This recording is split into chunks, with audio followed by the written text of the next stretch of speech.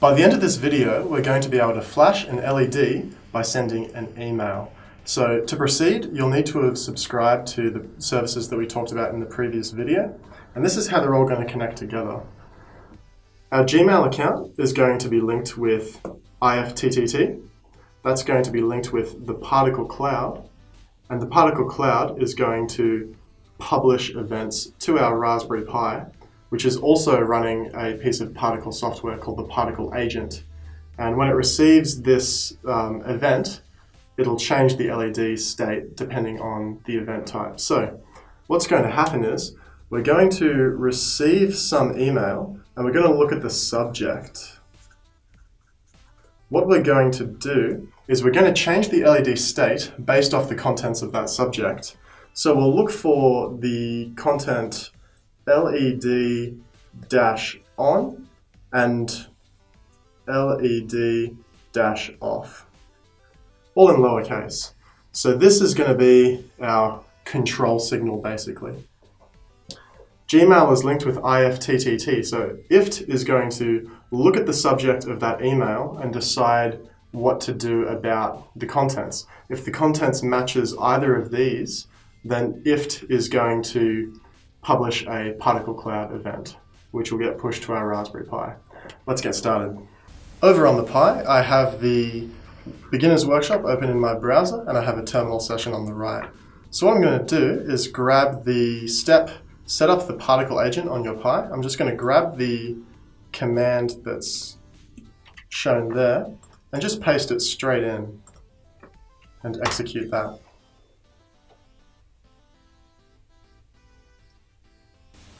Okay, we're in the future now. That's finished downloading and installing. I need to now enter my credentials for my Particle account. So these will be the ones that you use to sign up for the Particle Cloud. So I'm going to use internetofcall@gmail.com. It just so happens that I'm using the same email address both for my account and also doing these actions like turning the LED on and off. You don't have to use the same one, I just am because it's quite convenient. Okay, so the Raspberry Pi is logging into Particle, and now we have the opportunity to give our Raspberry Pi a name. And this is just a helpful reference. So I'm going to name it after the model of Pi that I'm using, which is a Raspberry Pi 3 Model B. So I'm going to call it Pi 3B. That'll just help down the track to distinguish different devices.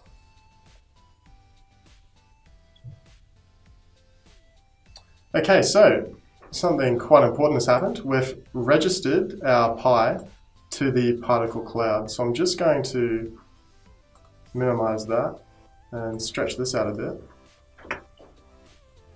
So we can see that our Raspberry Pi is currently running a Particle app, and that's called Tinker. That's quite important. You can play with Tinker by downloading a mobile application, but today we'll just press on with the project. Quite an important point is, if you ever want to roll back the Particle agent on your Raspberry Pi to factory defaults, you can always enter the command Particle Agent Setup, and that will roll it back to when we had to sign in with our Particle account and name our Pi. So that's like a factory reset almost. And that's all we need to do on the Raspberry Pi for this video. I've already set up my Pi with the schematic that you can find in the resources for this video, and it's just another basic resistor LED circuit that we're used to building. So over on the computer, this is where we're going to program our Raspberry Pi. We need to go over to Particle, build.particle.io, and this is going to open our online programming development environment.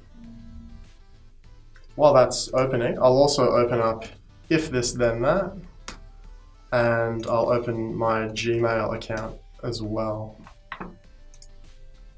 So back over on Particle, this is the Particle IDE.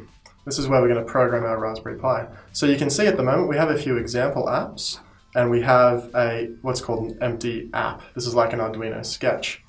And down the bottom, you'll see a little heartbeat device connected indicator, and there is our Pi 3B. So our particle agent is running on our Raspberry Pi it's connected to our account. And that means that once we log into build.particle.io, there it is, it's connected and it's ready to go. So we're going to be programming our Raspberry Pi from within our web browser. That means we could do this from anywhere in the world.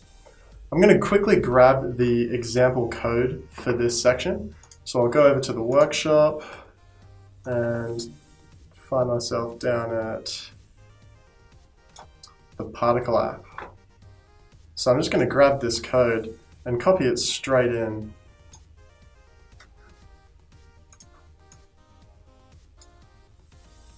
Okay, that all looks okay. I'm going to give it a title. I'm going to call this Email to LED. That seems reasonable. And the one thing that we have to change with this app is that we need a unique event name. This is a public event, so this needs to be something that's unique. This is like the key that's going to turn on or off our LED. So anyone publishing to this event with the correct data will be able to do that. I'm going to make it something long, like Michael's email is received now, and then just a bunch of random numbers. I'm just going to double click on that and copy it because I'm going to need it quite soon. And I think everything else is okay. So here's for a magic moment, right? We're going to save this email to LED. That's just with that folder button save. And now you can see that under My Apps we have the app we've just created. Below there are the example apps. By clicking this flash button and looking at this status down here, we can see that we're programming our Raspberry Pi from a web browser. This could be anywhere in the world.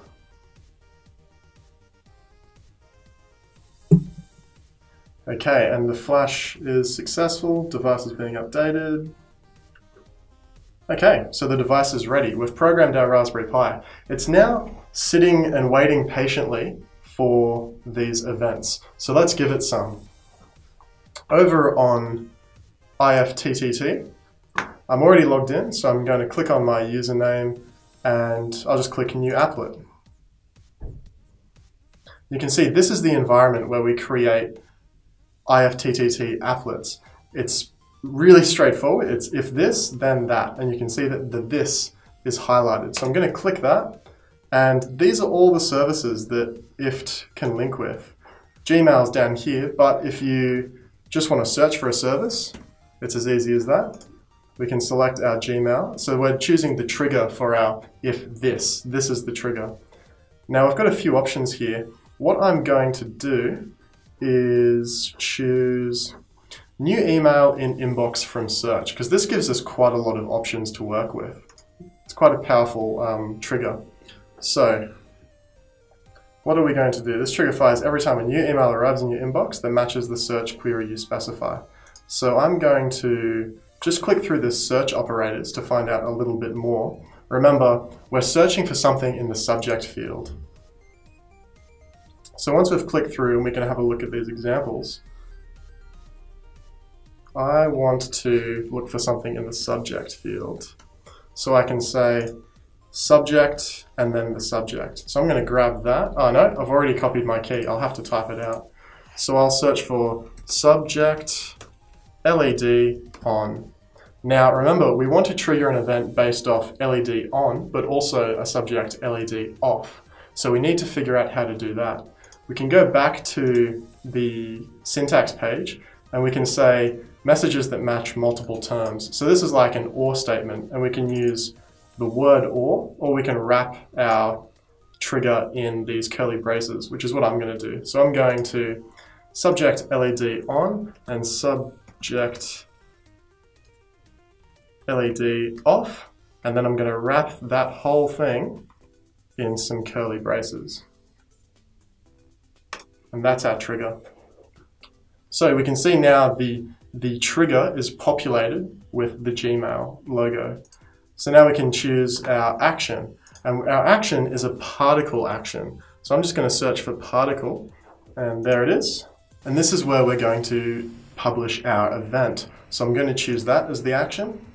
And this looks a little more complicated, but let's just go through it slowly.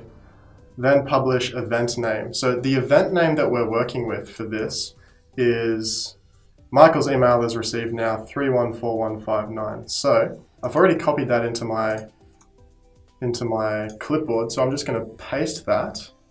That way I won't make any typos. This event includes data. So the data is the thing that's going to be passed to our Raspberry Pi. And we do want to pass the subject. The subject is LED on and LED off. So that's what we want. And I'll just leave this as public to make things a little straightforward, so we can create that action. And yes, we can finish that. So that is everything we need to do to get our email to LED functionality working. So let's give it a road test. Over on Gmail, I'm already logged in, so I'm just going to go to Compose, and I'm going to email myself with the subject LED-on. And now I'm going to press send. Now, IFTTT services can take several minutes to actually come through. So while you're debugging, you can go back to IFTTT, where you've created your app, and you can just click check now, and that does a manual update just to check. And you can see that after clicking that, my LED has come on. So how did this actually work? What was this LED on, LED off business? Well, back in the Particle script, we can look at how events are handled. This particle.subscribe is something that runs on the Particle agent, and it subscribes the particle to an event. Okay, that's fair enough. The event has a name, and whenever that name event is triggered, it triggers this myHandler. Well, myHandler is down here. We can see void myHandler. So myHandler is just a function that we write that takes in the event name and some data. So you'll remember that IFTTT was able to publish the subject as the data. So the data that's coming into this function is the data from the subject field, and we're comparing against LED off and LED on, and that's just toggling the LED. So just to close the loop on everything, I can go back to Compose, I can email myself again with the subject LED-off, send that, and it hasn't happened yet, so I'll go over to IFTTT, I'll click check now, and we should momentarily see the LED go off, and indeed it does.